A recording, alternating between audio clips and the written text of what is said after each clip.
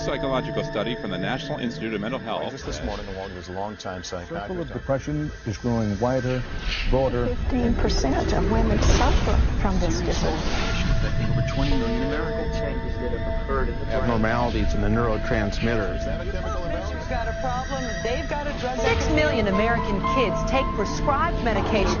Need psychiatric care. But what if the criminal is mentally ill? The punishment, a form of aversion therapy. 10 minute cures on the show, but I want to... Seasonal affective disorder. Oppositional defiant disorder. Schools criticized for overprotective. Everywhere you look, there it is. Think psychiatry has nothing to do with you? Think again. The whole field of psychiatry has gotten into every facet of your life. They basically believe that everyone is mentally ill. You smoke too much, it's a disease. You're too unhappy, it's a disease. You're too thin, it's a disease.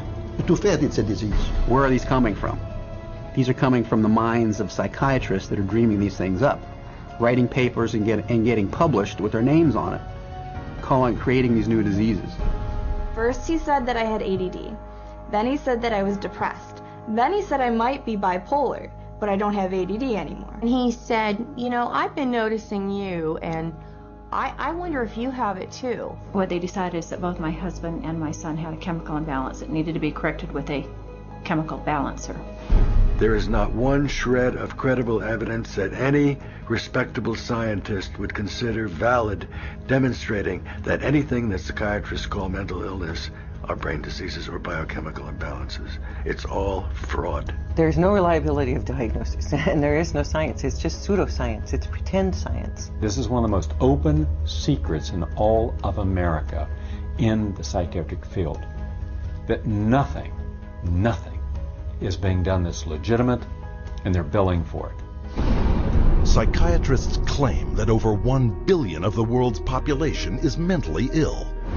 In the past 30 years, they have prescribed psychiatric medications to 543 million people. And right now, they drug 17 million school children with stimulants and antidepressants.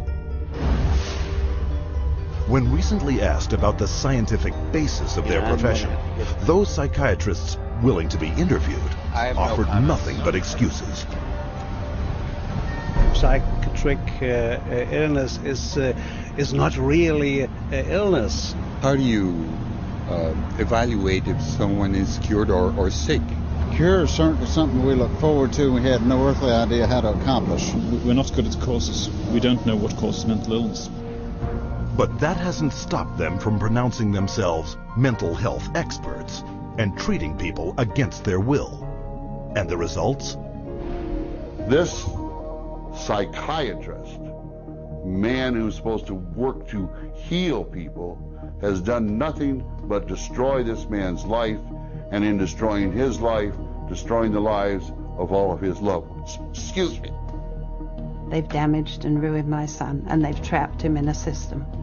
The way that they treated him and made him feel like he was worthless. Ryan was being kept dumb and high on Ritalin so that they could make $2,500 per month. He gave me Valium, and I got addicted to it. It wiped out my life. My life has been ruined.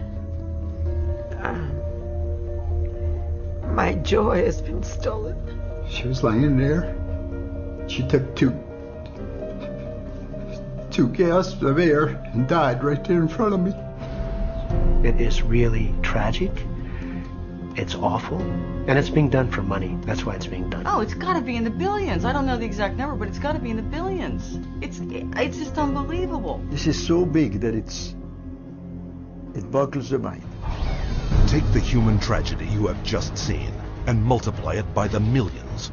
In the past 4 decades, nearly twice as many Americans have died in government psychiatric hospitals than in all U.S. wars since 1776.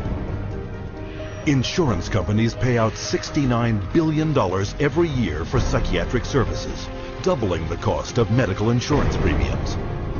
And while raking in over $2 trillion annually, psychiatrists cannot point to a single cure. Hard to believe? That's exactly what they count on. And as we will show you, it's how they have been getting away with it from the very beginning.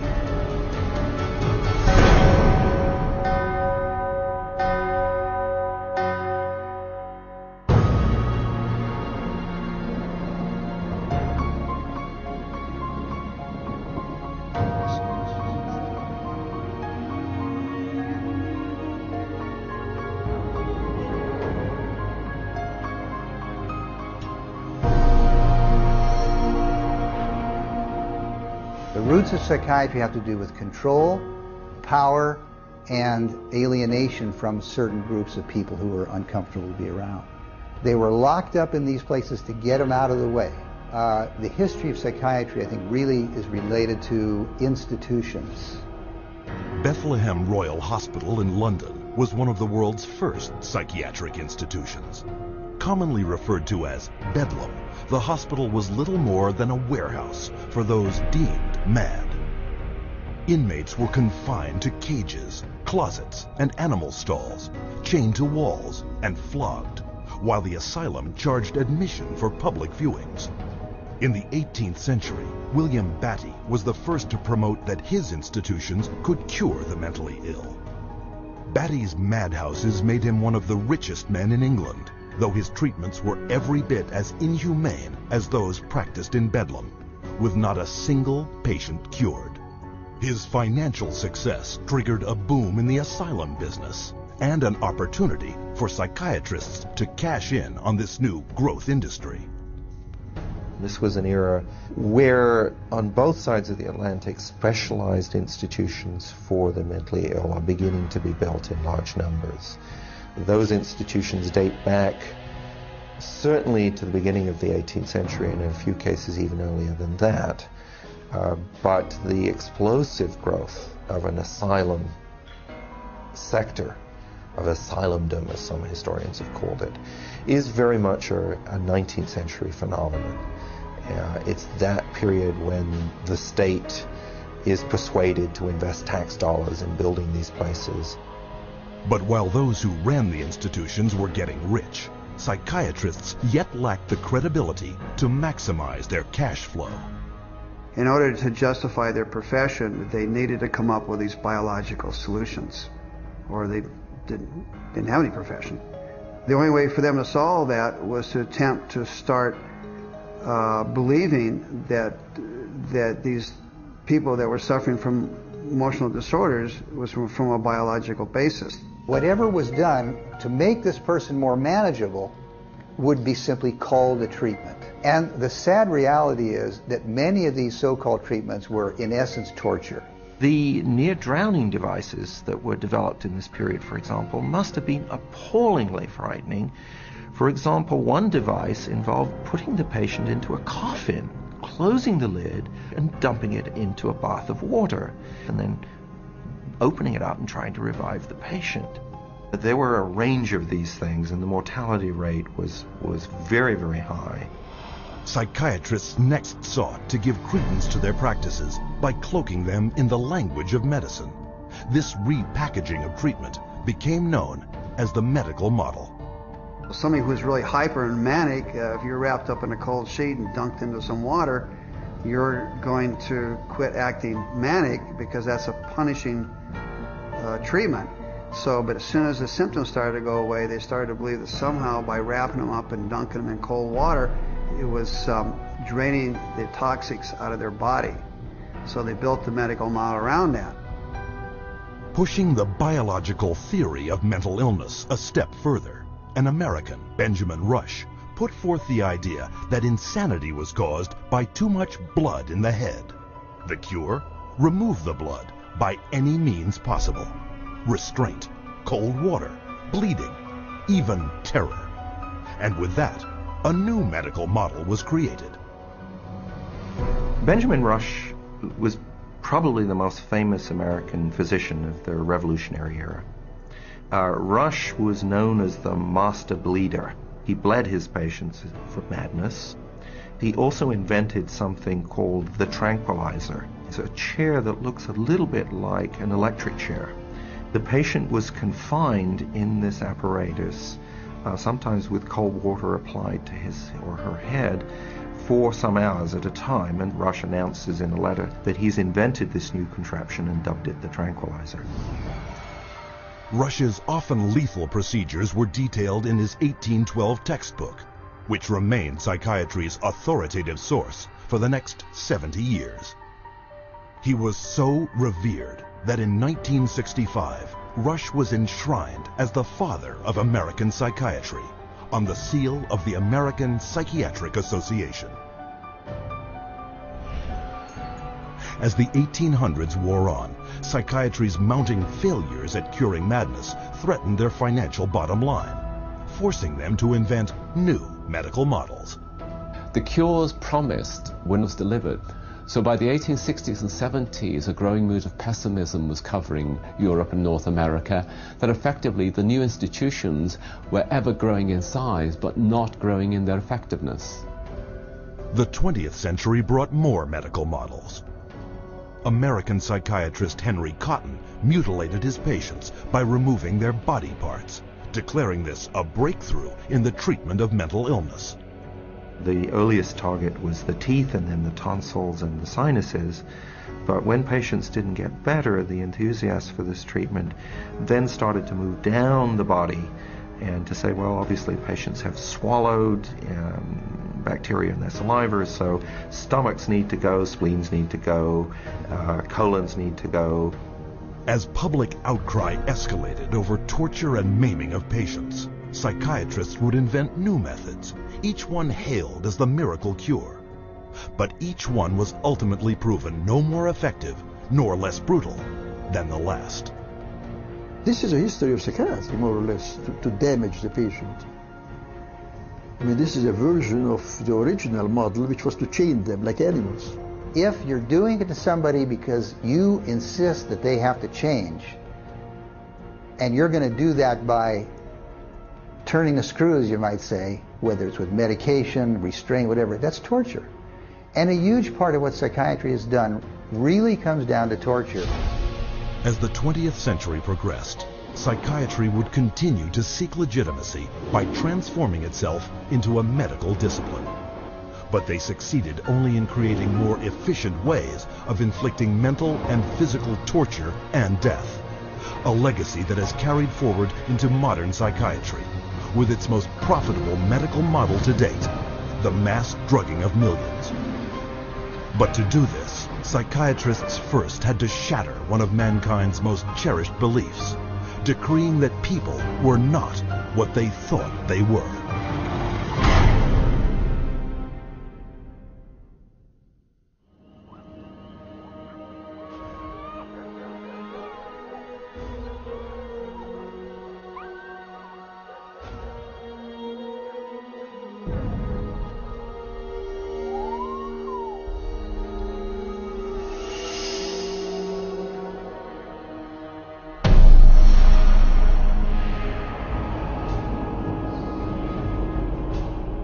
Leipzig University, Germany, 1879.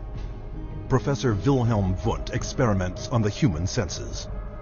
Wundt declares man's thoughts, personality, and behavior are nothing more than chemical reactions in the brain. Wundt became frustrated with his inability to change behavior because he was dealing with the original, psychology. That's the psyche, that's the soul. He created a new science which was based on man being an animal without a soul, to be trained. Not to be a thinker, but to be trained. Students from around the world gathered to study Wundt's new definition of man as a soulless organism. The spirit of the age was summed up by German philosopher Friedrich Nietzsche. Gott ist tot. Gott bleibt tot. Wir haben ihn umgebracht. Following Wundt's theory, a Russian, Ivan Pavlov, conducted animal experiments seeking methods to modify behavior. Pavlov studied in Wilhelm Wundt's laboratory in Leipzig, Germany, in the late 1800s. And he experimented with dogs, with electrodes and stimulus response, denying privileges to denying rewards. And he noticed that when you brought out some food in front of animals, dogs in particular, that they would begin to salivate. So he'd ring the bell at the same time that he brought the food out, and then eventually, instead of bringing the food out, he just rang the bell, and of course the dogs got all excited. He called that a conditioned reflex. Pavlov's first human subjects were children. He punched holes in their cheeks to collect and measure their saliva. Pavlovian conditioning became one of the major foundations of a lot of behavioral science research in the 20th century. The idea that behavior could be controlled through repetitive conditioning became known as behaviorism. The behaviorists believed that all children are animals and can be trained as animals. This was the view of behaviorists. As a matter of fact, John Watson, the most famous of the behaviorists, says that you have to treat human beings or look at human beings the way you would look at the ox you slaughter. See, the behavior is not interested in what's up in your head or your soul, because they don't believe there is a soul. Watson's successor, Harvard psychologist B.F. Skinner, believed all behavior could be manipulated to suit whatever ends the behavioral psychologist was seeking. Skinner developed what's called operant conditioning, where he was able to demonstrate you can change animal behavior by certain schedules of reinforcement, by giving them rewards at certain times, and then you can teach pigeons to play ping pong, for example, and you can teach rats to run mazes, and you can teach human beings to seek certain economic or societal rewards. Skinner could actually shape new behavior patterns, and this actually was the sort of thing he quite soon became very famous for. Perhaps his most notorious experiment was the Skinner box. He was designing a Skinner box, which is something like a big playpen, but everything in it's controlled. The temperature's controlled, the light's controlled, and so on. And the idea is then you present children with certain stimuli that you want them to learn to react to. For nearly a year, Skinner isolated his daughter in a box similar to those he built for rats. The child was stimulated and had to respond in a certain way, like a chicken or a rat in a cage, because they firmly believe that children are animals. If you believe, though, that a child is a human being, you can't train him like a rat. Today, about $40 million a year in taxpayer money is paid out by the United States National Institute of Mental Health for behavioral psychology research. A total of $19 billion since 1948. With these funds, psychiatrists apply the same conditioning techniques developed by Pavlov, Watson, and Skinner. Case in point, a juvenile detention center where children are hooked up to 270-volt batteries and shocked in a procedure called aversion therapy. Antoine was having a number of problems because he was up at a center that was shocking him every time he did anything. There was a button on a little, almost like a TV remote, that would be used and pushed. They will get an additional shock for trying to remove the electrode. So they're expected to sit there and let this electricity pass through their skin without trying to remove it. If they yell in anticipation of the shock, they will shock the student an additional time for yell. The cost to send a student to Judge Rottenberg from New York is about $214,000 per student. These students are tortured. They're given this electric shock therapy for no other reason but to inflict pain. Other techniques include administering electric shock to treat sexual deviance, sending powerful magnetic impulses through the skull to interrupt brain activity, and shooting high voltage through surgically implanted electrodes, all to stifle problem behavior, and costing up to $100,000 per patient. And while this science without a soul led to behavior modification techniques that continue to generate billions in research and treatment, it also laid the groundwork for another psychiatric movement that would cause the deaths of millions.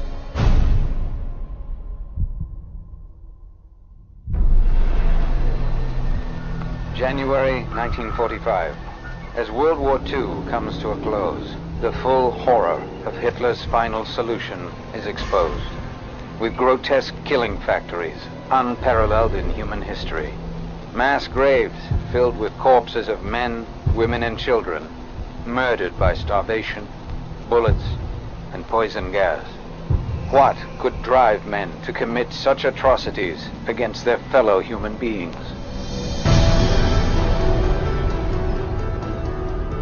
The answer is the pseudoscience called eugenics, created and promoted by psychiatrists decades before the Nazis came to power.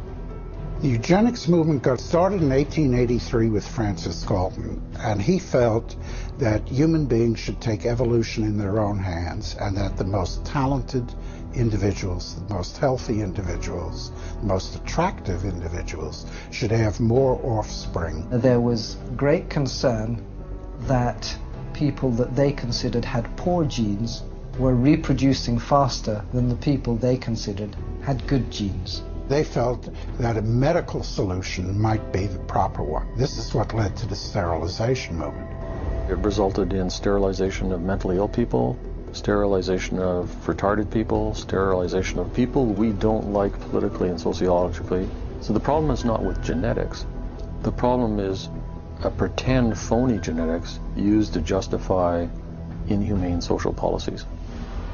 Though never proven as anything but theory, by the early part of the 20th century, eugenics had spread to almost 30 countries, from England to Brazil, Mexico, Sweden, Russia, and most notably, the United States, where forced sterilization was widely practiced. Eugenics movement in Germany was somewhat different than the eugenics movement in the United States in that there were many more physicians and psychiatrists. Alfred Ploetz was one of the pioneers in the German eugenics movement and how to control the population of those whom he considered inferior. In 1905, along with his brother-in-law, Ernst Rudin, he established the first organization for racial hygiene. Alle Nationen haben sich mit einer außergewöhnlich großen Menge an minderwertigen, schwachen, kranken und Verkrüppelten abzugeben. Durch kluge Gesetze über Sterilisation würden wir auch in der Lage sein, den vernünftigsten Weg der Zeugung herbeizuführen. Hitler was particularly impressed by American eugenicist Madison Grant. Grant's book, The Passing of the Great Race, was proclaimed by Hitler as his personal Bible. In his book Mein Kampf, Hitler further hailed eugenics as the science that would rebuild the German nation. Körperlich oder geistig gesund ist, dem ist es nicht erlaubt, seine Krankheit an seine Kinder weiterzugeben. Das Recht auf persönliche Freiheit wird durch seine Pflicht, die Rasse zu beschützen, eingeschränkt. The German eugenicists welcomed the Nazi advent to power because the Nazi program could fund the very programs that they had in mind. The Nazis gave them political support, financial support, and conversely, the psychiatrists gave the Nazis a medical justification for their genocidal policies. Something like 40% of German psychiatrists had joined the SS by 1933. They weren't forced into the SS, they just joined it naturally, because the beliefs were very, very similar. Rudin and his work led directly to the decision to move from sterilization to murder. Their plan was simple. First, convince the public that feeble-minded undesirables wanted to escape the burden of their existence, but could not say it, and that killing them was an act of mercy. Then extend the definition of inferior to include Jehovah's Witnesses, Jews, gypsies, homosexuals, all unworthy of life. Psychiatrists produced propaganda movies known as the Nazi killing films, shown in all 5,300 theaters throughout Germany. Geisteskrankheit ist als ein Erbübel eine der größten Gefahren für die Volksgesundheit. Irrtum ist, dass sich solche Kranken glücklich fühlen und am Leben hängen. Sie haben überhaupt kein Daseinsbewusstsein. Wer von ihr befallen wird, dem ist die schwerste Last des Schicksals auferlegt. Ein Dasein ohne Leben. It first started with passive violence, which is starvation, It then intensified to lethal injections, and finally it developed into systematic gassing and cremation. Their headquarters were established in Berlin under the infamous code name T4.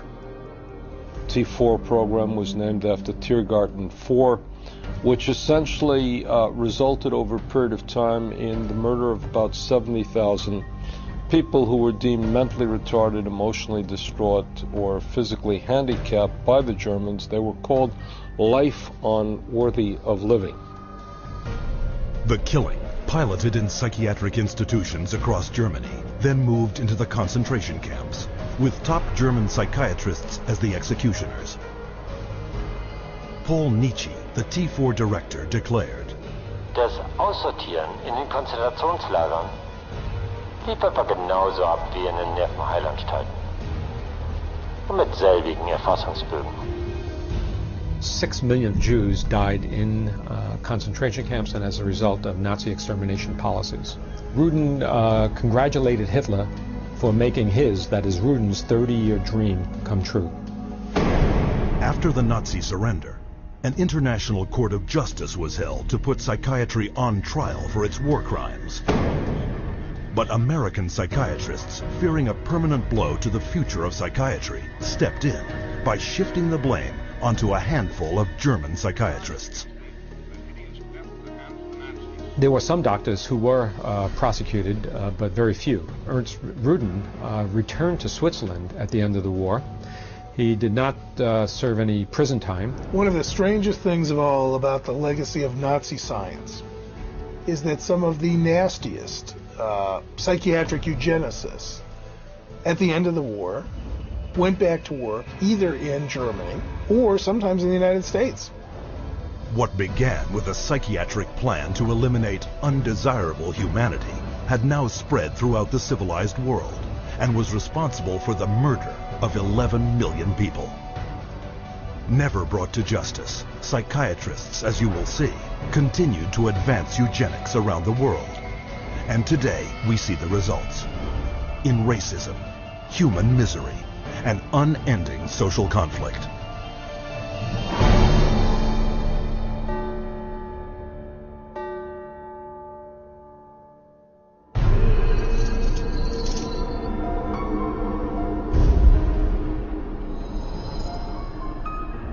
After World War II, a new eugenics was resurrected out of the bones and ashes of the old eugenics. The eugenics movement has been at the forefront to establish a new scientific racism that justifies oppression and exploitation and racism. In fact, racism is inseparable from the roots of psychiatry. The entire history of psychiatry, beginning with scientific conclusions that were made in the 1830s, was an effort to prove the intellectual inferiority of African Americans. Benjamin Rush is the father of modern psychiatry, and he is the one that gave us the term nigritude.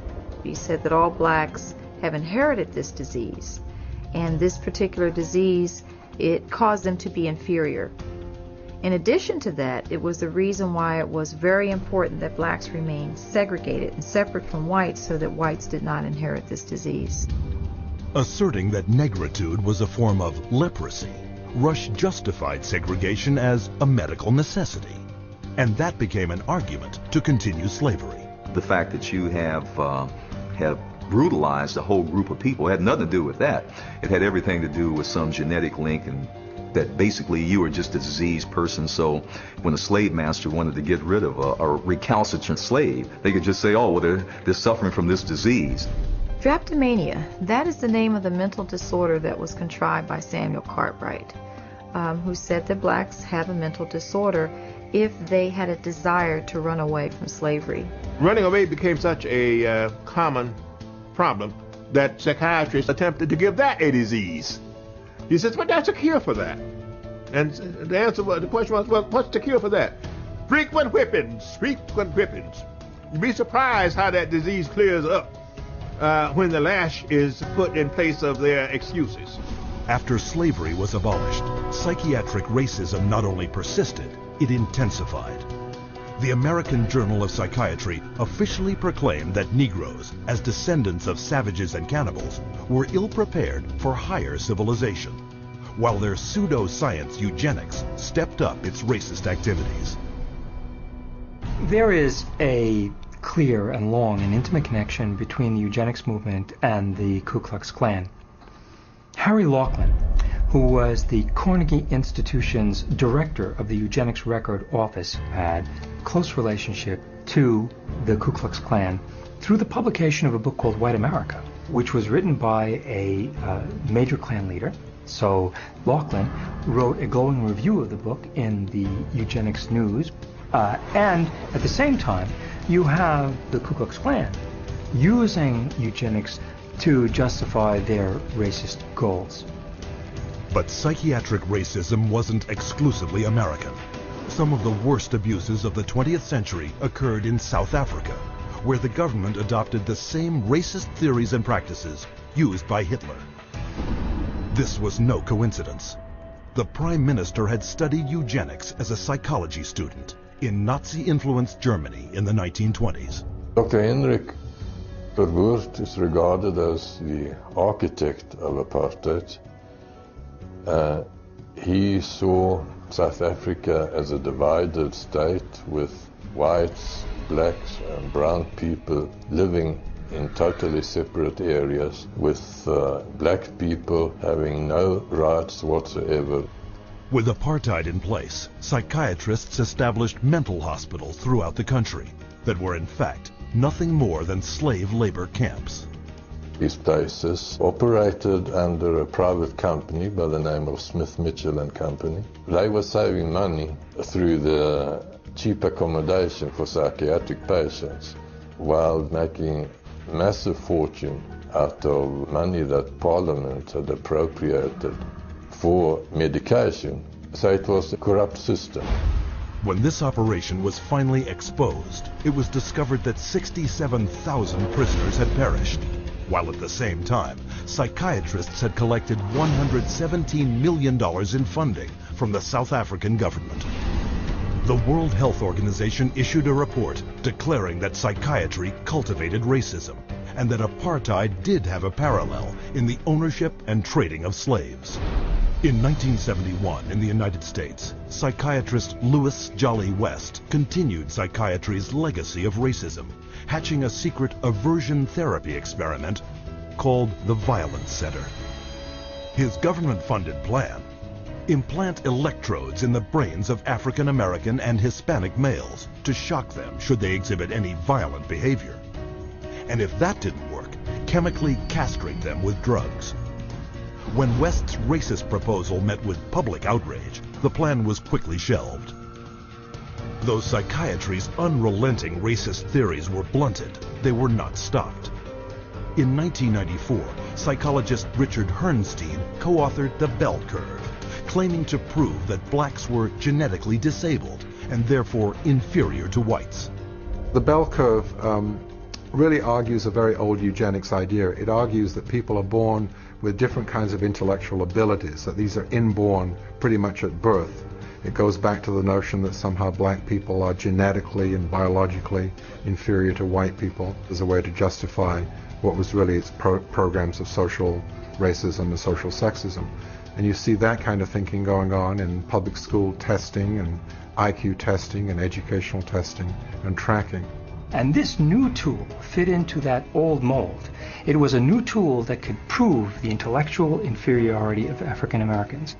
The psychiatric profession has done great damage, certainly in the past, and far too many in the present too, to subvert democracy and perpetuate racial stereotypes, even more, deep racism in society. We have to battle against this continual misinformation, disinformation, pseudoscience. It can be repackaged in whatever form or format it is. But if it is based solely upon the color of one's skin and then is the merit of that human being, I just reject it. And so today, the flame of hatred continues to burn, fueled by pseudo-scientific lies. This is the heritage of psychiatry, as a justification for racism and as a pretext for political repression.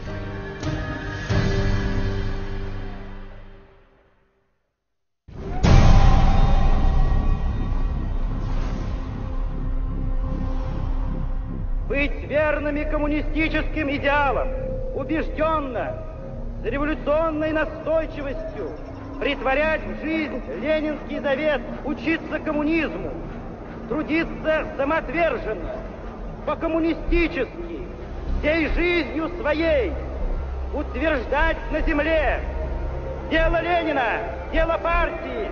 Ленемся!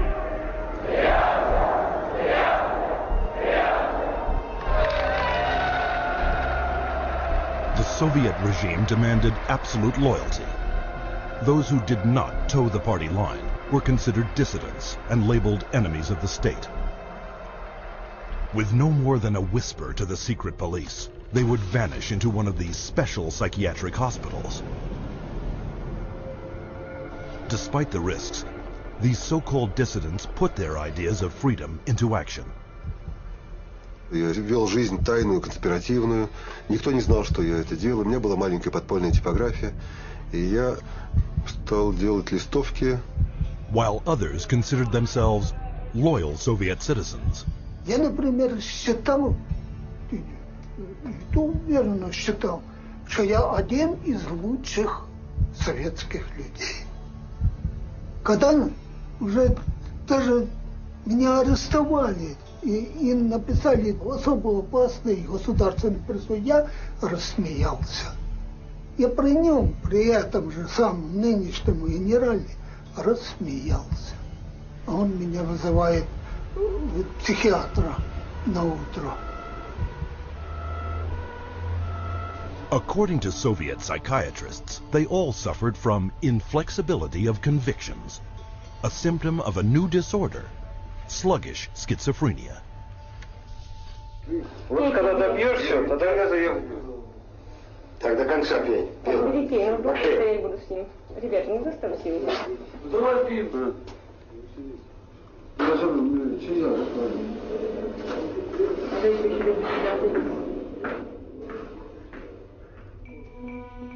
Like their counterparts in other countries, the Soviet psychiatrists prescribed powerful drugs to cure their patients. Они никогда их с удовольствием не принимали. И находят пути их не принимать. Мы обязаны просмотреть прием лекарств, например, чтобы больные лекарства дошли до больного. Вот они где-то уже, как говорится, в горле проглатывают, все, ротовая полость чистая. И потом вот такие делают какие-то движения, отрыгивают. Врач на обходе говорит: как себя чувствуете, Петр Петрович? Я говорю: послушайте, вот, а там, когда 5 кубиков галоперидола, то надо, например, слюна до полу, там перекошенность вся, значит, одни мышцы растягиваются, другие сокращаются, совершенно ужасные позы, лицо все ужасное, на душе страшно просто. Я человека, вот самое главное, описать это состояние невозможно.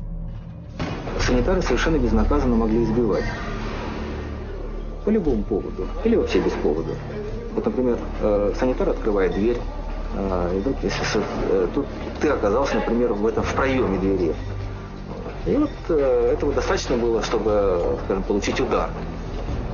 Если больной, скажем, оказывал сопротивление при избиении, то его могли привязать, и привязывали, и избивали, и продолжали избивать уже привязанного. Проходит, допустим, год-два, там выписывают убийц, выписывают насильников. Михаил, ты бы лучше убил бы кого-нибудь, мне бы легче было тебя отсюда вытолкнуть. Это было, вот, растало такое чувство безысходности.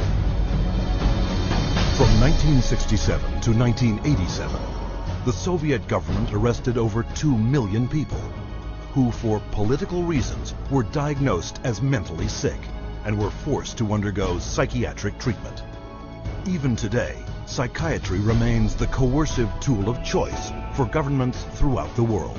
What we've learned is that in Gitmo or Guantanamo Bay, that we had teams of healthcare professionals called the biscuit teams, behavioral scientists, psychologists, working with the military to advise them on how far you could push a prisoner. There are abuses that have been documented around the world. We have healthcare professionals who have committed potentially acts of treason within their medical ethics. And there's nobody supervising that. There's nobody making them stand accountable to their medical ethics. But psychiatrists have never reserved physical and mental torture exclusively for political prisoners. Throughout history, they have repackaged it and sold it to the public as therapy.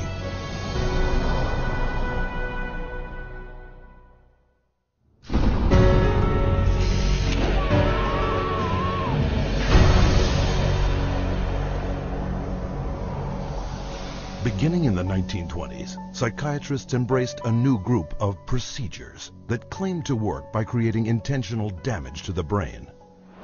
Manfred Sokal had this notion that he could kill just the bad brain cells, that somehow we have good brain cells, we have bad brain cells. So if you give people enough insulin, you kill those bad brain cells, and if the person survived this epilepsy, they would be better off for it.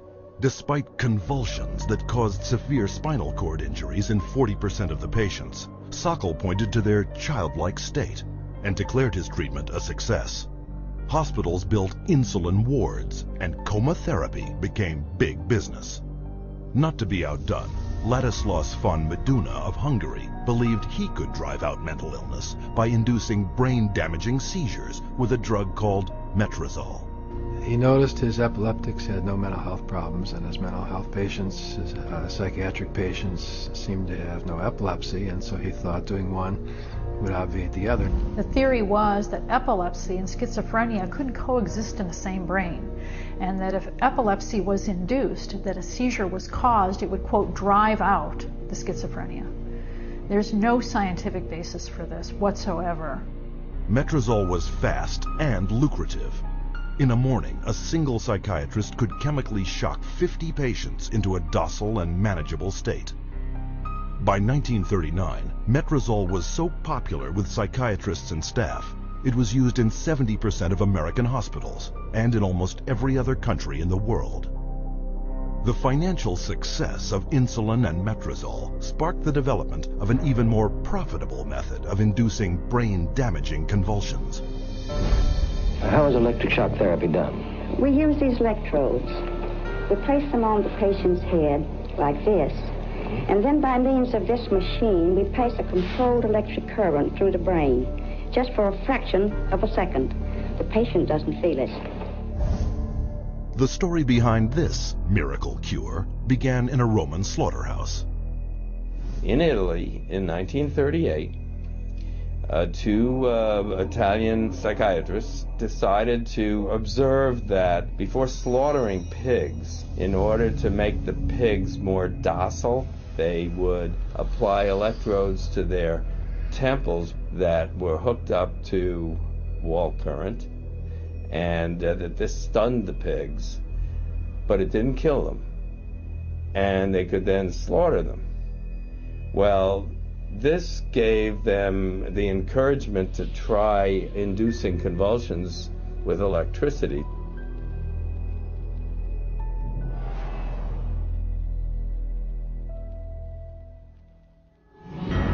We would see teeth falling out, broken spines, bones knocked out of joint, broken bones, and people even getting internal organ damage from being restrained while they were having these uncontrolled writhing seizures, convulsions. Many patients have been returned to their homes and jobs who might still be here if it were not for this helpful form of treatment.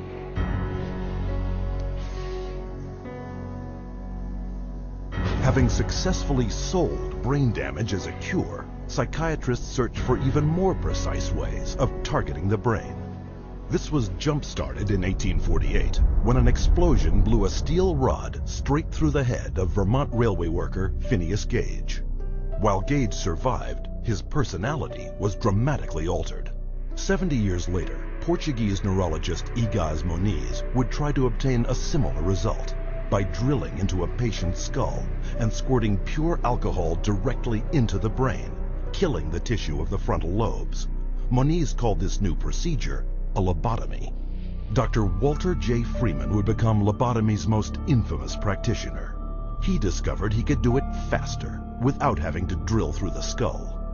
There was no anesthesia. And he would just lift up the eye and stick nothing more than an ice pick right into the brain, right under the orbital bone, and then just rake the thing back and forth until he was satisfied that he had caused enough disruption of brain tissue, and then pull it out. Freeman traveled the country in his lobotomobile, hacking apart his patients' brains on stage, or sometimes right there in the vehicle. And he would pull up and offer lobotomies to people, get referrals from the local doctors, or sometimes people didn't even go through doctors. They'd go right to the lobotomobile, and he would just do the brain-damaging procedure right there. By the time his surgical privileges were revoked after his last patient died on the operating table, Freeman had performed or supervised over 3,500 lobotomies, more than 25% of which, by his own admission, left his patients in a vegetative state. They lobotomized 1 million people in the 40s and the 50s and beginning of the 60s until they came to the conclusion that this was a destructive treatment. But though the stories of miraculous cures were soon exposed as brain-damaging frauds, psychiatrists kept one step ahead, inventing new forms of psychosurgery, passed off as medical advances. I completely shuddered from head to toe. And that's what I heard in my head when he drilled something in my brain. Northwest, actually, of the centre home. I'm sorry I had to do that. Yeah, why did you have to do that? I went, oh, funny, and Did my you? head all shook inside. Oh dear. Oh, my head shook inside. Yes, all right. Everything shook, the eyes, everything, the teeth. Oh, that's wrong.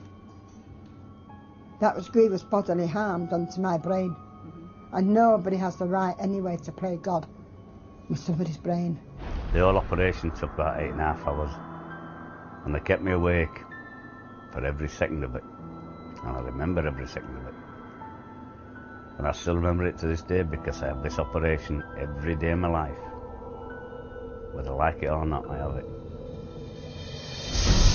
Psychiatrists still tout the benefits of lobotomy, a treatment that earns them $31 million annually. But in the wake of lobotomy's tarnished reputation, psychiatrists were quick to push electroshock back into the spotlight. Renaming it electroconvulsive therapy, they now give patients anesthetics to squash their screams and paralyzing agents to avoid watching the writhing of agony. The main misconception that people have about ECT is that it's new and improved. The new and improved refers strictly to these cosmetic improvements because, in fact, they make it easier on the witnesses. The person isn't shaking all over the table. They're paralyzed now. It isn't new. It isn't improved. It is worse. Every 10 years or so, there tends to be, first of all, a denial that it causes any harm. Secondly, an acknowledgement that it might have caused harm, but here's a whole new approach, and now this one is blameless, without any research to back it up. The ECT machine can produce anywhere from 50 to 400 volts. It's the kind of energy that we use for industrial machinery that might be in a steel mill or a printing press, some large piece of machinery. It's an extraordinary amount of energy, and it causes a great deal of damage. And while stories of prisoners physically mistreated with electroshock are well publicized, the amount of electricity doled out by psychiatrists for ECT is up to 33 times greater. And that damage is most often targeted at the most vulnerable.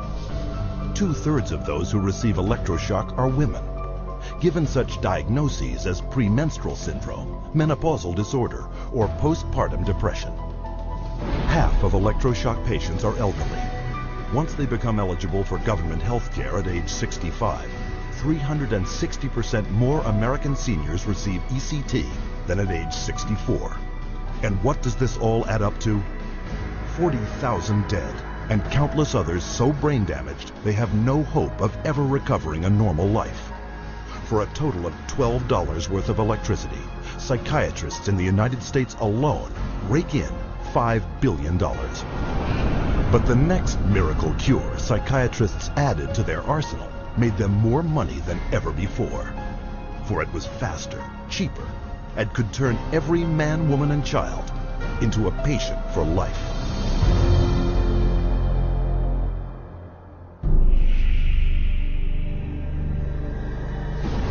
By the early 1950s, psychiatrists discovered their next miracle cure. A chemical originally designed to kill parasites in pigs, their new discovery hindered brain function in much the same way as shoving an ice pick into the eye socket. It was an old treatment in a new disguise.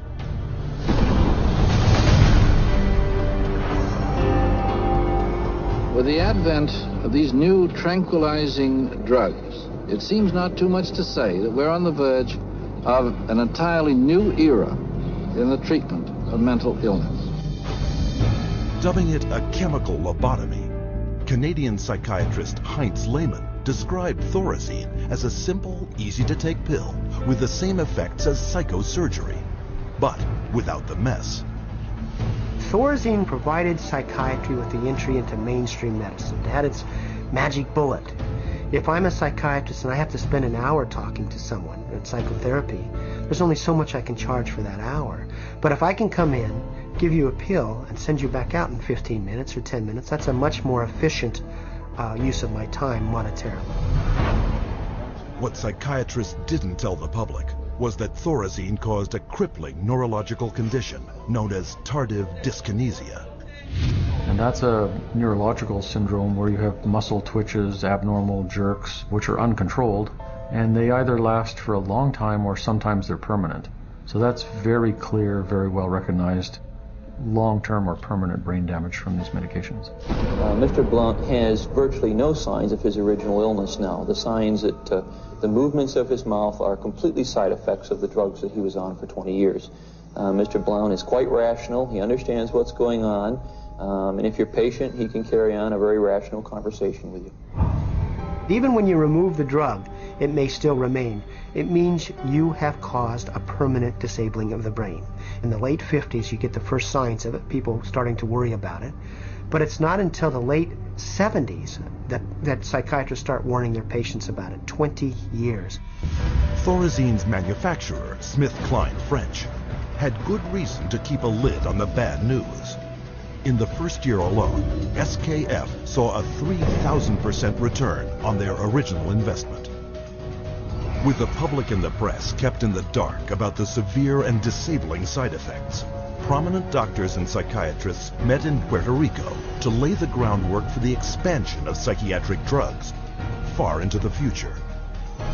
Psychiatrist Dr. Nathan Klein wrote this in the conference's final report.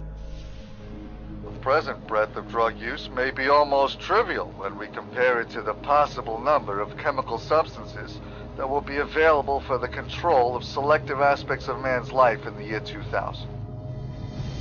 Dr. Klein spearheaded a movement flooding new psychiatric wonder drugs onto the global marketplace, backed by a massive publicity machine, spending hundreds of millions of dollars. Psychiatry was now an industry of drug pushers. By 1970, the American Psychiatric Association was so dependent on drug company money that 30% of its annual budget came from pharmaceutical advertisements in its official journals. So we had money flowing to trade organizations, we had money flowing to the doctors, and to their journals. Well, we all know that that is going to influence how they think. The majority of National Institute of Mental Health and National Institute of Health scientists are getting more money from drug companies on the side than their tax-based salary. With so much money to be made, all psychiatrists needed was a scientific theory to justify it. Their solution? An official report declaring that all mental problems derive from a so-called chemical imbalance in the brain, requiring drugs to correct. This chemical imbalance is one of the greatest fallacies ever foisted upon patients and the public. There is no chemical test to show an imbalance related to any psychiatric disease, whether it's depression, anxiety, what have you. The chemical imbalance is for the benefit of the psychiatrist. It has to be there so that psychiatrists can treat it. But fraudulent chemical imbalance theories could not hide the mounting evidence of common and terrifying side effects, such as akathisia. Akathisia is like an extreme inner nervous agitation. People describe it as wanting to crawl out of their own skins. And this happens with great frequency, and it is absolutely, totally well understood to be associated with suicide and violence and homicide. After years of these reported side effects and cases upon cases of violence, self-mutilation, and death, in 1991, health experts, legislators, and the public finally forced the FDA to order an investigation. I know with absolute certainty that if Charles had any idea of the side effects of Prozac, he would never have taken it. I had two sons, David Lee, age 8, Billy 16, a wife 20 years, all gone. I'll tell you why. After being on Prozac for 21 days, my wife shot and killed both of these two boys right here. She turned the gun to herself and shot herself twice. I took the 9mm automatic, sat down on the bed, and put the gun to my head. And I blew a 4-inch hole out the back of my arm instead of my head. Thank God I was a lousy shot. Had someone looked further into Prozac, steps could have been taken to avoid it. What was supposed to be an unbiased hearing was a panel of psychiatrists, the vast majority with personal financial ties to pharmaceutical companies. They basically couldn't find an expert, a doctor, a psychiatrist, at a leading medical school who basically in some way or another didn't have a consulting agreement, hadn't taken money from the pharmaceutical companies. I do not find from the evidence today that there is credible evidence to support a conclusion that antidepressant drugs cause the emergence and or the intensification of suicidality and or other violent behaviors.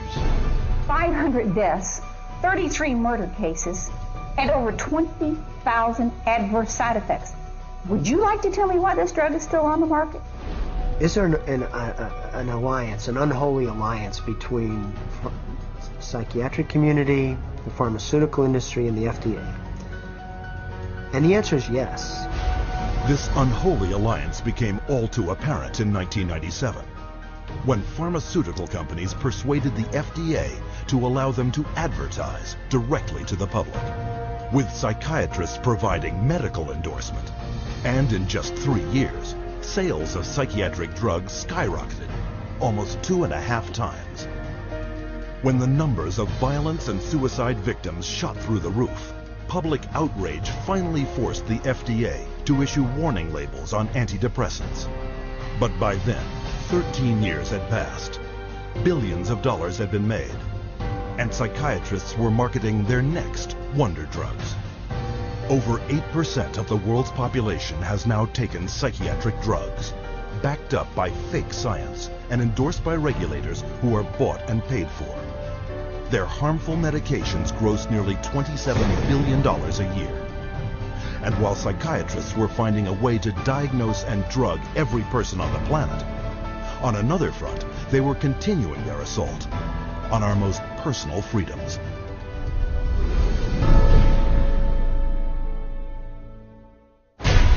Psychiatrists demand the absolute right to determine what is best for the so-called mentally ill. After all, the mentally ill are crazy and unable to evaluate their own treatment.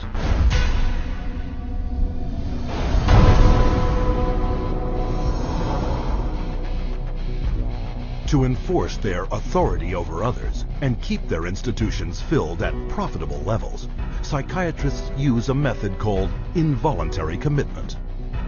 When you go to a real doctor, say a family doctor or a cardiologist, a patient always has the right to refuse treatment. So there is no such thing as involuntary treatment when it comes to clinical medicine as practiced by real doctors. Psychiatrists, of course, believe that people can be treated against their will. In 1956, psychiatrist Winfred Overholser presented a plan to Congress intended to take involuntary commitment to a whole new level.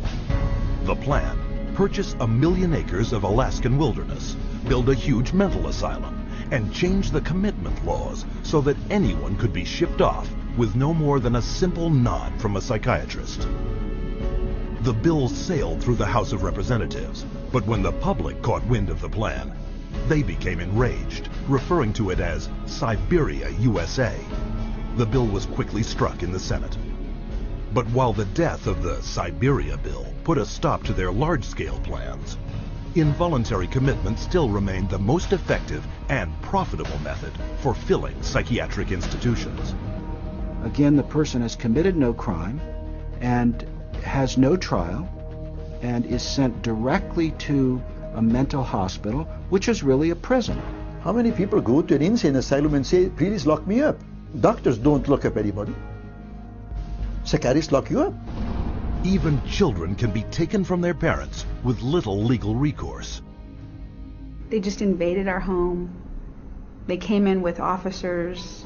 Our kids were scared. You know, they come in with pieces of paper and say, you're giving us your kids. And it's like, you know, how can they just come in and do that? She said, you could be arrested for medical neglect.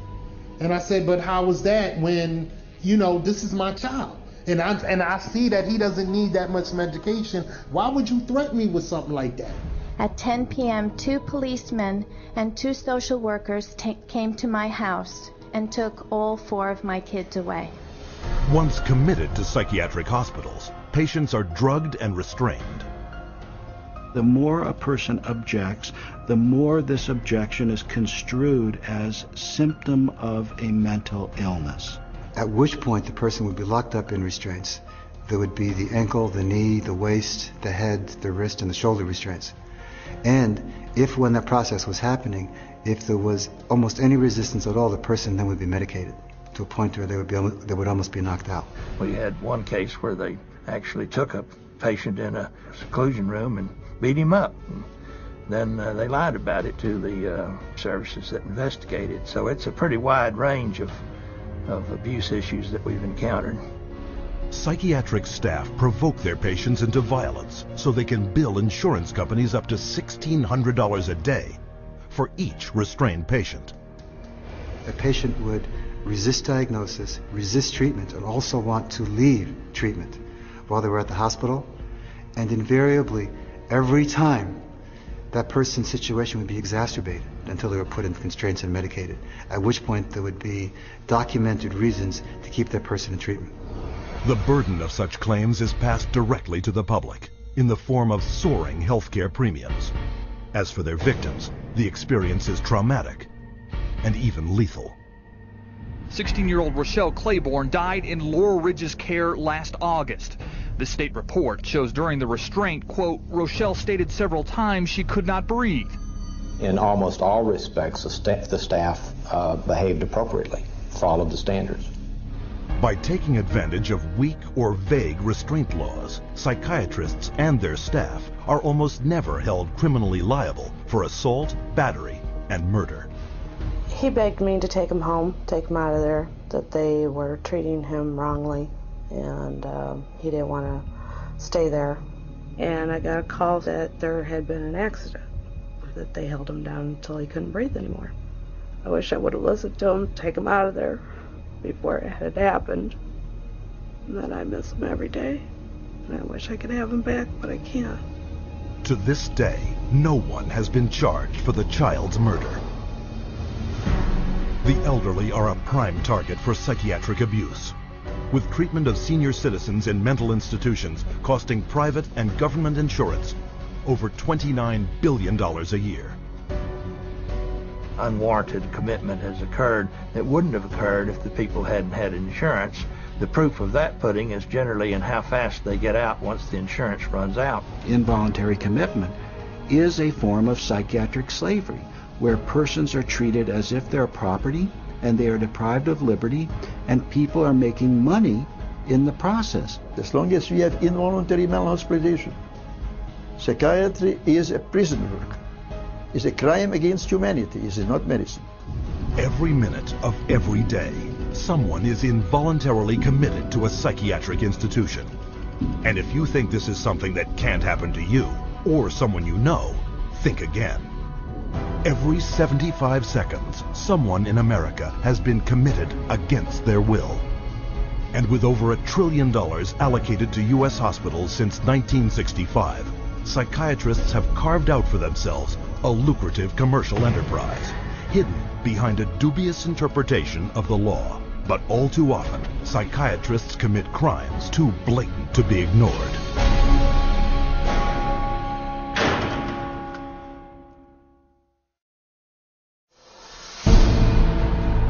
The FBI has raided the headquarters of one of the nation's largest operators of psychiatric hospitals. Hundreds complained of overbilling, misdiagnosed conditions, and insurance fraud. Investigators say they found more than 5,000 similar cases in all 50 states. Psychiatrists clearly are getting rich. Psychiatrists traded drugs for sex, filed false insurance claims, and exploited patients sexually. We have uncovered some of the most elaborate, aggressive, creative, deceptive, immoral, and illegal schemes being used to fill empty hospital beds with insured and paying patients.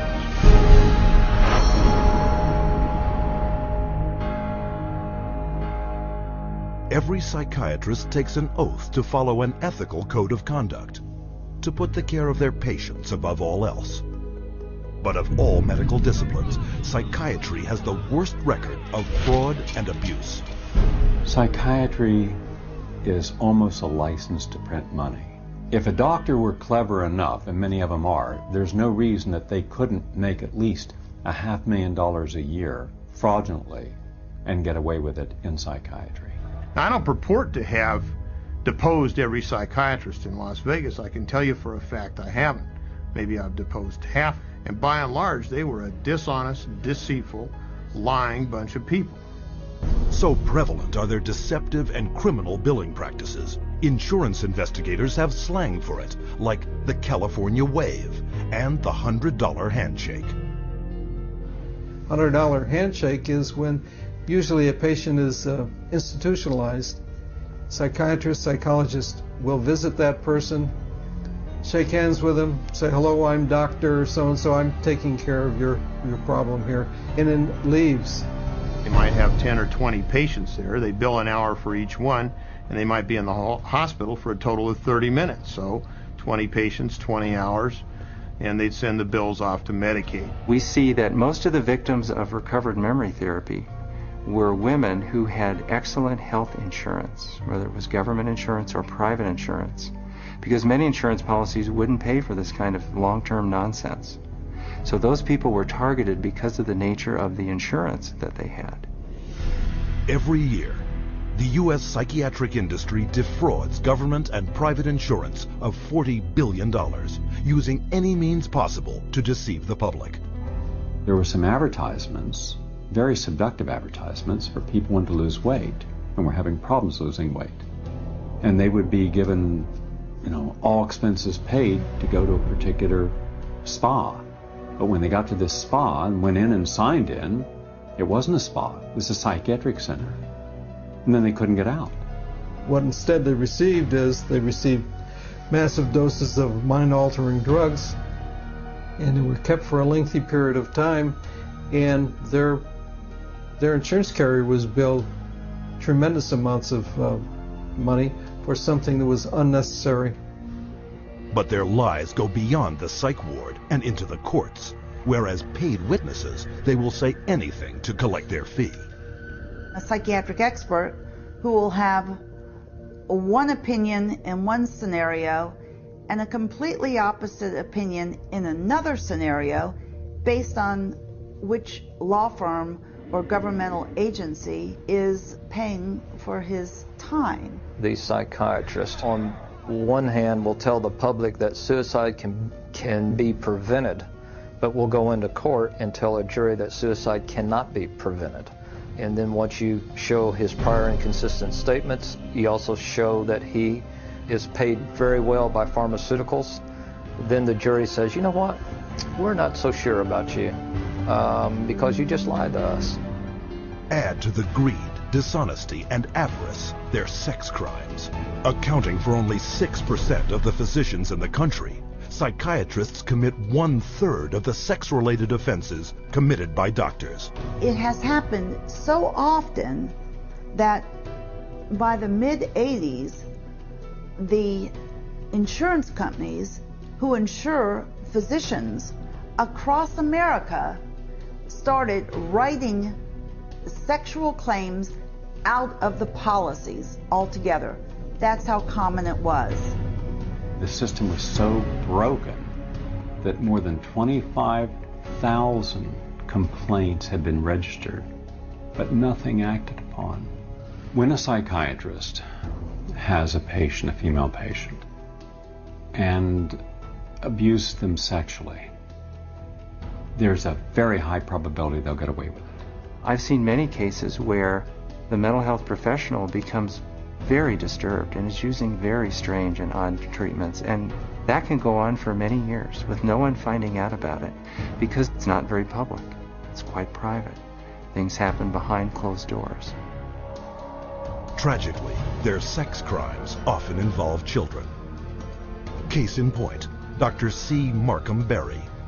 On the surface, a well-respected member of his community. But all that shattered when he was arrested on child molestation charges. Van loads of child pornography were removed from his home, and the subsequent investigation uncovered his sexual abuse of former patients, boys aged 7 to 17, who he photographed and sodomized. All part of what the state called 50 years of Berry's rampant, undetected sexual escapades with children. This is not an isolated incident. It is the carefully masked character of the members of this profession. In every city, every state, every country, you'll find psychiatrists committing rape, sexual abuse, murder, and fraud. And as you will see, psychiatry's entire credibility depends on the biggest fraud of all.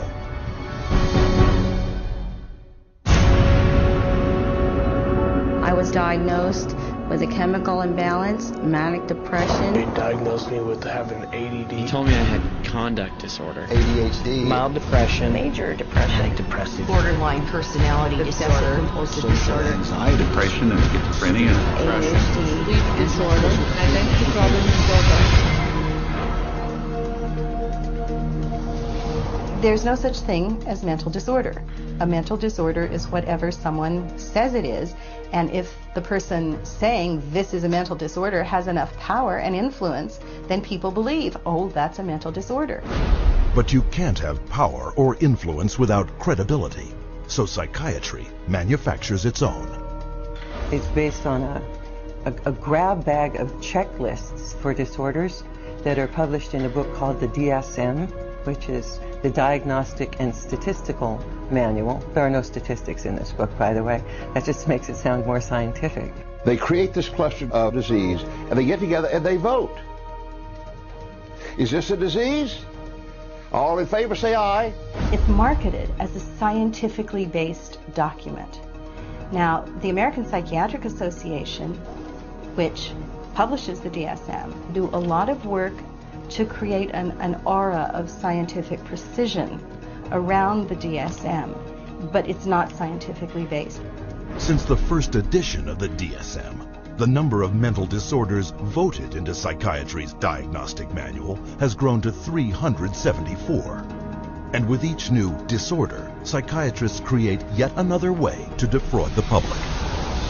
If you have 27 ways to bill in the DSM, that's 27 ways to bill. If you have 300, that's 300 ways to bill. So you can pretty much find anyone walking on the street that could fit into a DSM somehow. When you build insurance companies, you can't say the word. You've got to say a number. And they have numbers for the most ridiculous things. You know, like arguing with your mother or peeing in the bed. Adolescent rebellion disorder is an official psychiatric diagnosis. Arithmetic learning disorder is an official psychiatric diagnosis. General anxiety disorder is a recent diagnosis. For each one, there is a 5-digit code with a decimal point.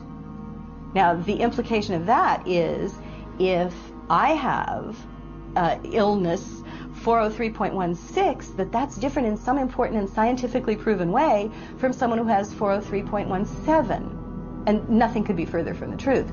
Incredibly enough, while presenting the DSM to the world as scientific fact, Psychiatrists freely admit its utter lack of science.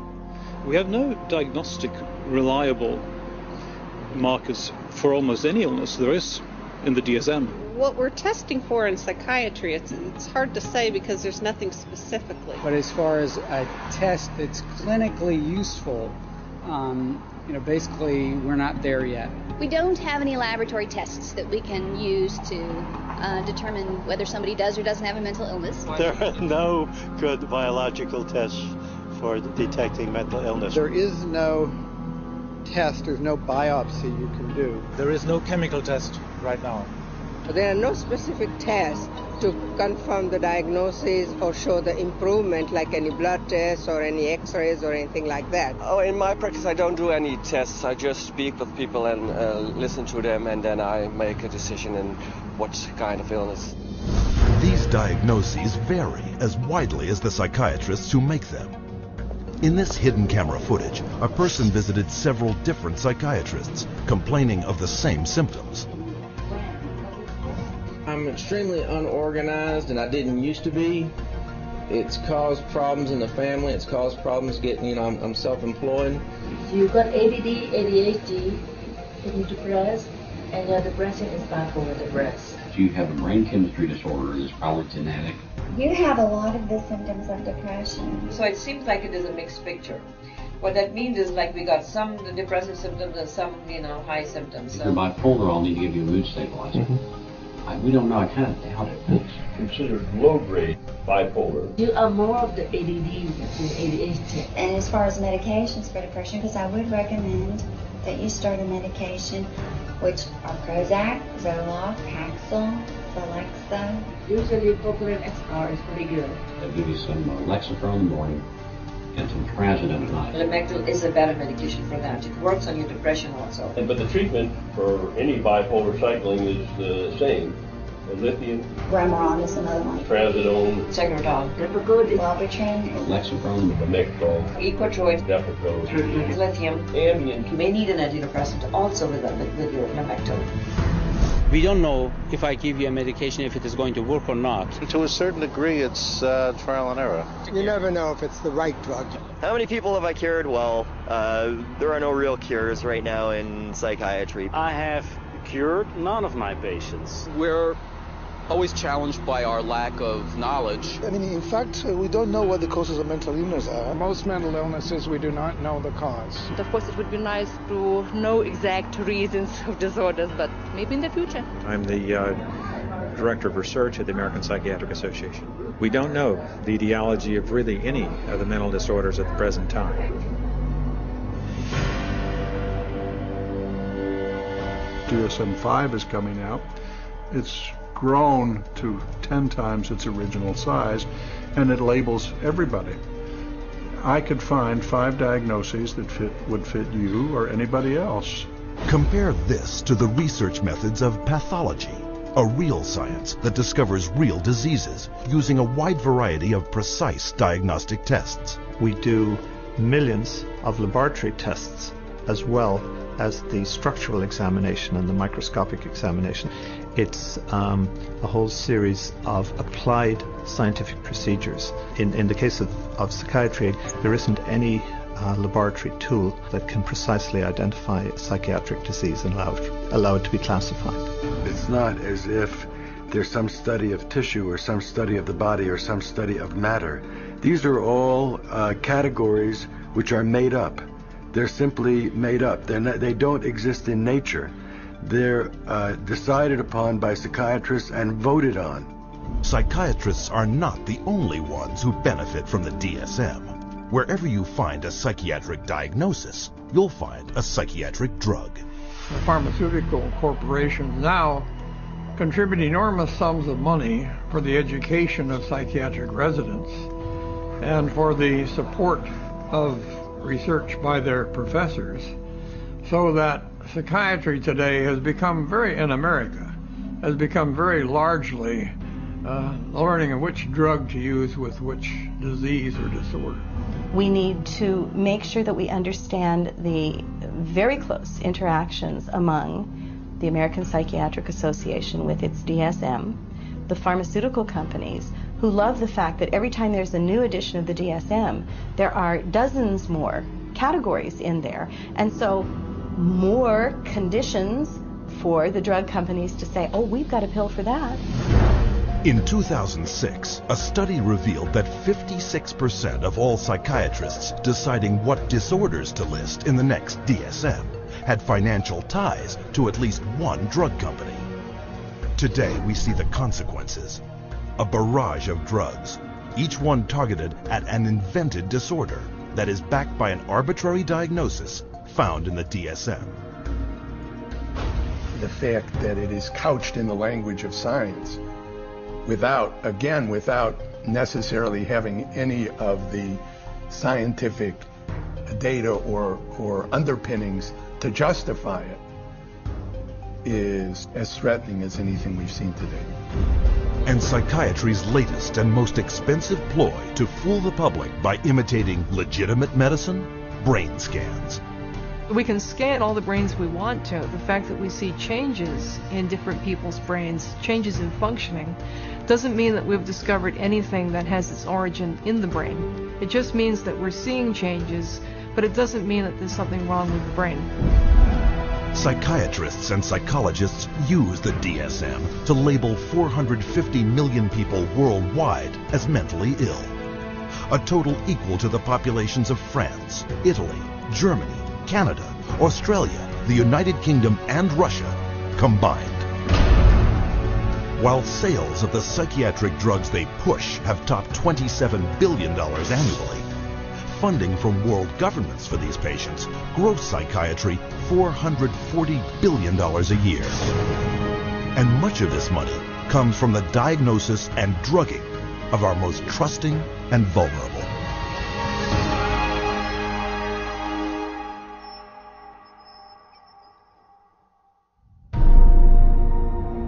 We have swallowed all manner of poisonous certainties fed us by our parents and school teachers. If the race is to be freed from its crippling burden of good and evil, it must be psychiatrists who take the original responsibility.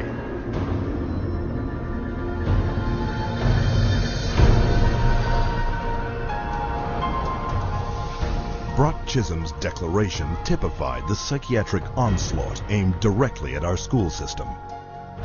They actually said that the purpose was social control. Not to pass on knowledge, not to give him something so that he can go into the world of work. In 1950, psychiatrists and psychologists from around the world met at the White House to propose a total reorientation of the public school system.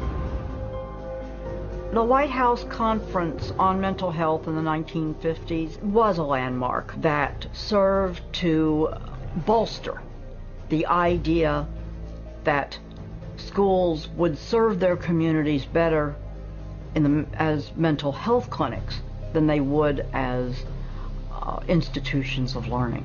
In the early 60s, the world of psychiatry started to really go places in this country. Little by little, it came into our schools, our educational system. And by 1965, it was written into law. Psychiatrists were given the green light for the wholesale labeling and drugging of school children. A child is labeled ADD or ADHD the minute he can't sit still for a 10-15 minute period of time, or he talks constantly or ignores the teacher completely. That will get him and earn him an ADD or ADHD label. The labeling of attention deficit hyperactivity disorder, ADHD, went into full swing in 1987. Within 1 year, 500,000 American children would be diagnosed as ADHD. By 1994, that number had soared to 4.4 million. In response to widespread public alarm at this apparent epidemic of mental disease, the U.S. government-funded National Institutes of Health assembled a panel of prominent doctors and psychiatrists to explain to parents and educators exactly what ADHD was. I would like any member of the panel to describe a typical ADHD in terms of symptomatology. Mark, would you like to, since you see them in your practice? I think the panel has been frank, and the difficulties here are immense in terms of these. It is hard. It's very hard to know how to answer this question. They cannot, even when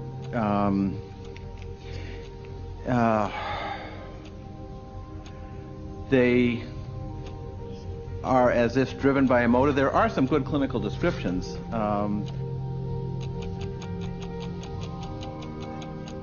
And I think, I think the part of the problem is the profession keeps changing the diagnosis. At this time, we do not have a diagnostic test for ADHD. Therefore, the validity of the disorder continues to be a problem. But this shocking admission did not stop school psychiatrists. 2 years later, the number of American students diagnosed with ADHD had shot up to 6 million. Today, 20 million children worldwide are labeled with some form of learning disorder, a diagnosis often made in a matter of minutes. We would sit behind a two-way mirror along with the parents. We would then look at the child. We would do small manipulative activities with them to see where their deficit was. It was wrong what we were doing. We were looking at a 5-minute glimpse of this child's life and saying, okay, here you go. Here's a little pill, take it, you'll be fine. Those little pills like Ritalin, Adderall, and Concerta are classified by the U.S. Drug Enforcement Administration as highly addictive substances, right along with cocaine, heroin, and methamphetamine. When I was on the Ritalin, it made me just feel totally different, like I wasn't even who I was. I was, flipping out, was twitching, going crazy. I felt like I was out of it all the time, like I wasn't there, I wasn't human. You're just a zombie, pretty much. You do what you can just to get by and just don't do anything extra. My mother never teased me, but she thought I really had ADHD and I was wrong, and I had something wrong with me. So I thought she'd feel bad and feel sorry for me if I died, but then again, I thought that she would miss me a lot, and I also love her a little more than I wanted to kill myself. And so I stopped when I realized that.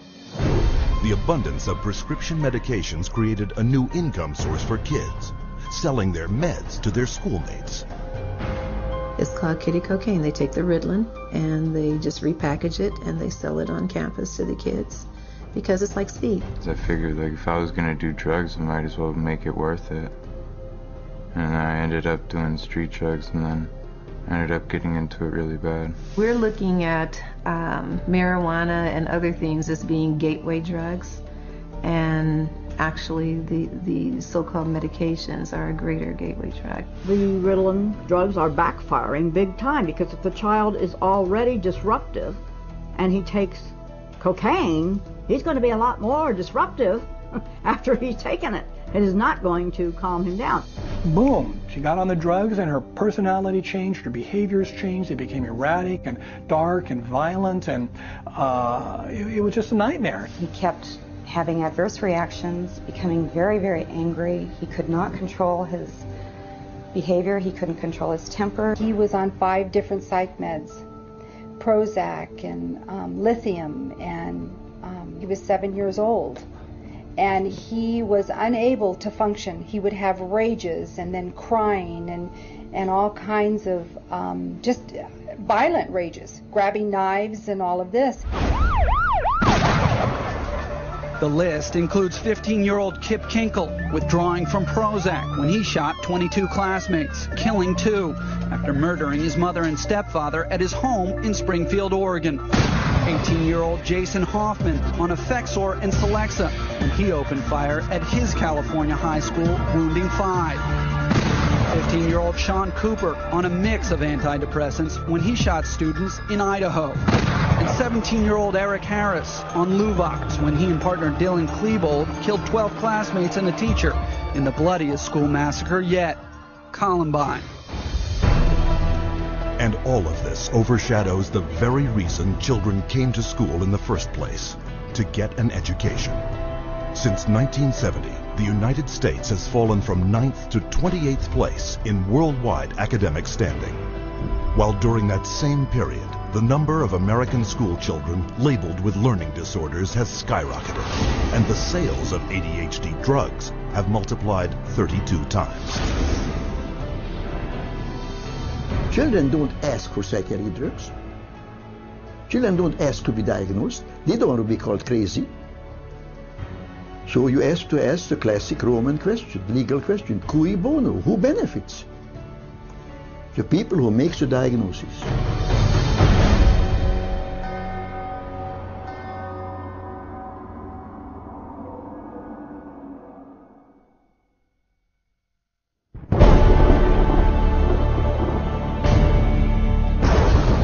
Psychiatry should actually go into government, that politicians should listen to psychiatrists. Psychiatrists should be in every parliament and should direct and monitor political activities.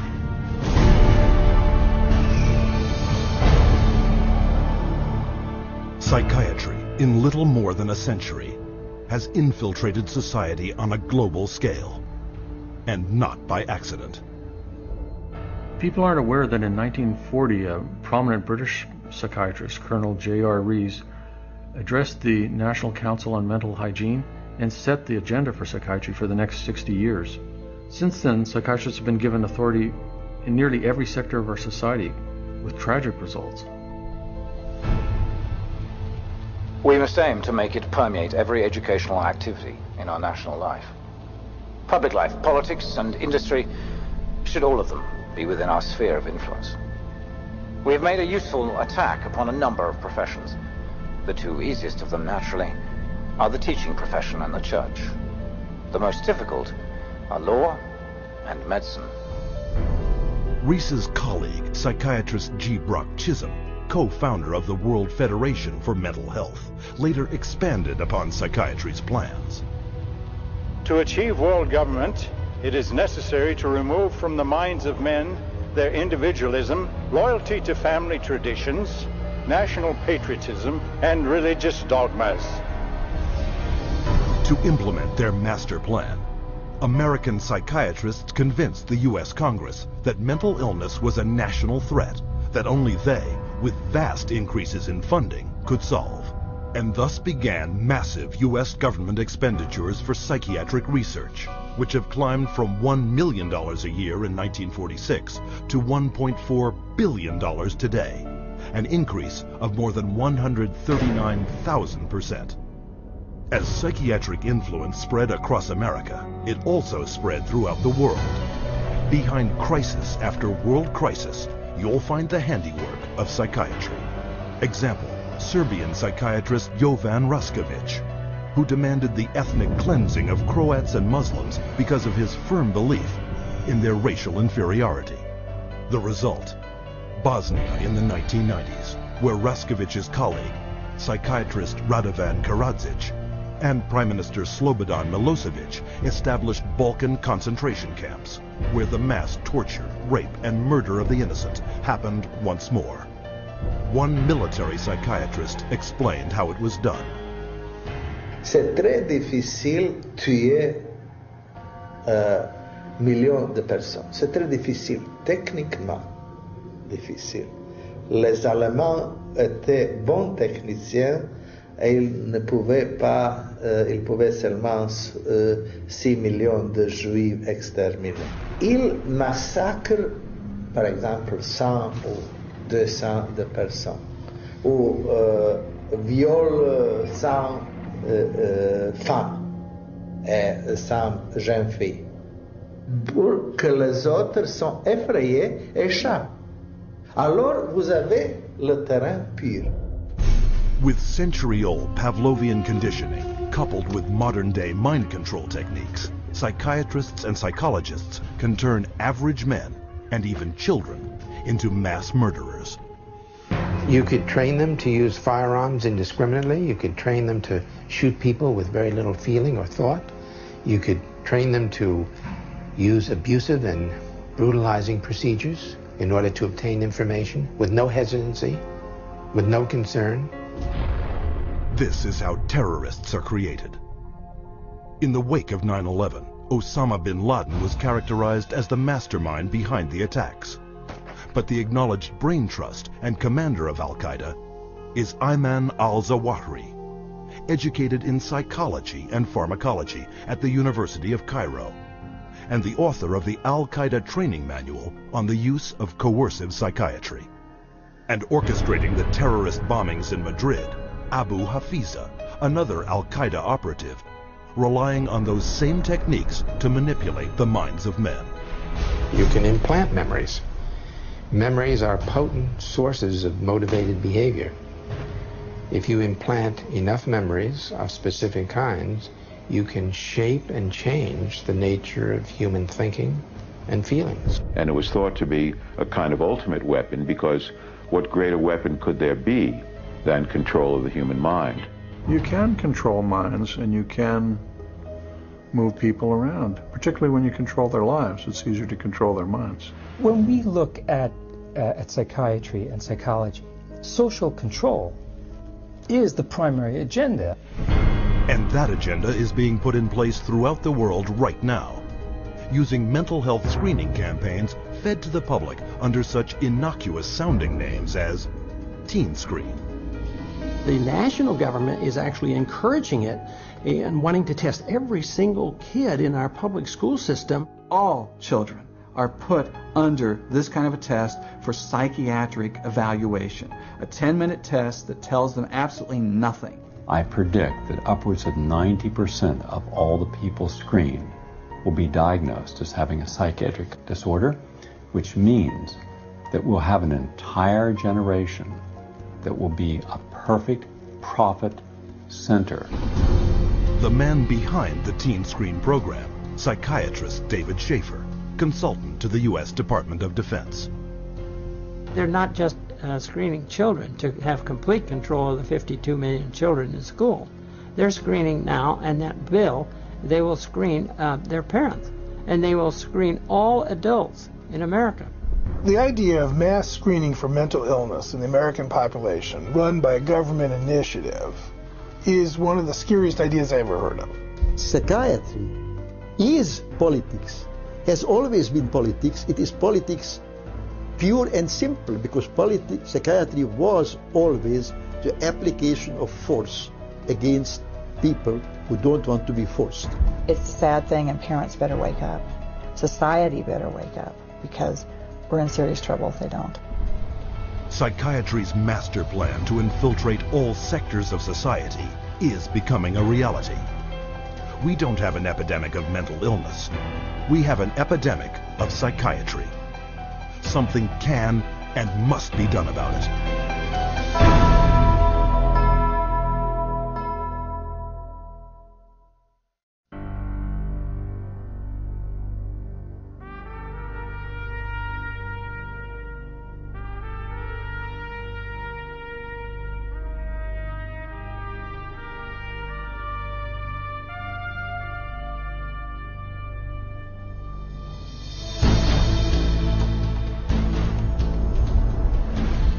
Founded in 1969 by the Church of Scientology, the Citizens Commission on Human Rights investigates and exposes psychiatric violations of human rights.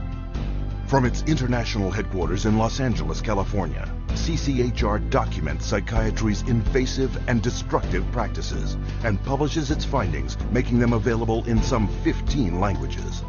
More than 8 million copies have been distributed to healthcare professionals, government officials, educators, and business leaders world over. The headquarters is also the site of the world-renowned exhibit, Psychiatry, an Industry of Death. Centered around 14 documentary films, This state-of-the-art exhibition presents the history of psychiatry, from its origins, where the mentally ill were caged like animals, to the present-day mass drugging of society as the cure for invented mental disorders. Traveling versions of the exhibit visit hundreds of cities across 5 continents, opening the way for hundreds of thousands to discover for themselves the dark truth behind psychiatry. What is today a global human rights movement began more than 30 years ago with the fight for the freedom of one individual, Victor Giori, forcibly committed to a Pennsylvania psychiatric hospital. He was interviewed by a psychiatrist who said, "I can't understand a word this man is saying. He's incoherent. Obviously a paranoid schizophrenic. Commit him," which they did. Now, he wasn't babbling incoherently, he was speaking Hungarian. We filed a lawsuit against the hospital. In the middle of the case, the doctor, who was the head of the hospital, stands up and he says, "We want nothing more to do with Victor Giori." The release of Victor Giori was the first of thousands of cases throughout the world, helped by CCHR. CCHR challenged involuntary commitment laws throughout the United States and internationally, and what we found was that people were being incarcerated without any legal rights. They had no right to an attorney. They could be drugged, shocked, lobotomized without their consent. Example, Australia, 1977, where CCHR exposed a psychiatric practice called deep sleep treatment. Patients were being knocked unconscious with a cocktail of barbiturates and other psychiatric drugs, and they were being subjected to electroshock treatment daily, sometimes twice daily, without their knowledge. Deep sleep treatment had led to 48 deaths. It was CCHR that investigated it, exposed it, and fought for over a decade until deep sleep treatment was banned. In South Africa, CCHR exposed psychiatric camps where mental patients were kept and brutalized and then farmed out as slave labor. In Italy, CCHR worked with legislators and the media, conducting raids on psychiatric hospitals, the conditions of which were barbaric, and CCHR got them shut down. In Japan, CCHR exposed the financial crimes of psychiatrists and hospitals that were defrauding the government and taxpayers. The guilty were tried, and the hospitals put out of business. And in the United States, CCHR uncovered a billion-dollar fraud in the nation's largest chain of private mental health facilities. 600 federal agents conducted raids across 20 states. Dozens of prosecutions ensued, millions in fines imposed, and the entire chain of corrupt hospitals was bankrupted and permanently closed. And behind every public warning you see today about psychiatric drugs is CCHR. CCHR has documented the side effects of these drugs, has taken evidence to the FDA, has gone to Congress, has obtained congressional hearings. It took 13 years before the FDA finally admitted that those drugs can cause suicide and issued black box warnings. We got 9 state laws passed. Following that, it was the introduction of the Child Medication Safety Act in 2004. In the last 3 years alone, there have been more than 50 international drug regulatory agency warnings exposing the dangers of psychiatric drugs. History has told us every workable method that could be used to help people who are seriously disturbed, who do need some sort of treatment, has been suppressed and smashed by the vested interests of psychiatry and the pharmaceutical industry. The public's largely been getting their information from the industry that benefits on putting them on psychiatric drugs. It's an advertising campaign. It's not science, it's marketing. CCHR is causing things to change by being champions for a growing number of well-intentioned people who are risking their professional careers to speak up against the abuses of psychiatry. Having that support from a group like this has made a tremendous difference in what I feel personally that I've been able to accomplish. So I think of CCHR as fellow soldiers. I'm unaware of any other organization that does the kind of work that CCHR does, particularly on the scope and the level that they do. CCHR has been very effective at moving the ball down the field. One at a time, one state at a time, one legislator at a time. CCHR has had the resources to be able to teach and have legislators become more aware of what the problem with the psychotropic drugs are. CCHR has researched the issue. When you need the facts, you go to CCHR. Today, CCHR has over 300 chapters in dozens of countries around the world. Wherever and whenever psychiatrists abuse human rights, CCHR takes its message to the streets. From the United States to Japan, and from Canada to the United Kingdom, prominent members of CCHR lead marches to secure the protection and freedom from psychiatric abuse for everyone. It's essential that CCHR does their job and gets the support to do their job, because the extent to which they do, the whole vehicle that's out of control about psychiatry gets to be contained and gets to be eliminated. It scares me to think if this doesn't happen. I've seen up close what it's like, and it scares the daylights out of me. You have 100,000 people electroshocked every year. You have 17 million children worldwide taking mind-altering drugs. You have people being involuntarily committed every 75 seconds, and it's all under the guise of mental health. The only way that you are going to get humane treatment into the mental health system is to take psychiatry and the vested interests out of the picture. And only then will you see people truly obtaining mental health. You have two choices. Either you pretend you knew nothing about it, or you do something about it. With knowledge comes responsibility. That's why we're here. That's why people are joining forces with CCHR. Thousands from every faith and walk of life have already joined. CCHR investigates and exposes psychiatric violations of human rights, and will continue to do so until psychiatry's abusive and coercive practices cease and human rights and dignity are returned to all. Your help is needed. Join us in the fight.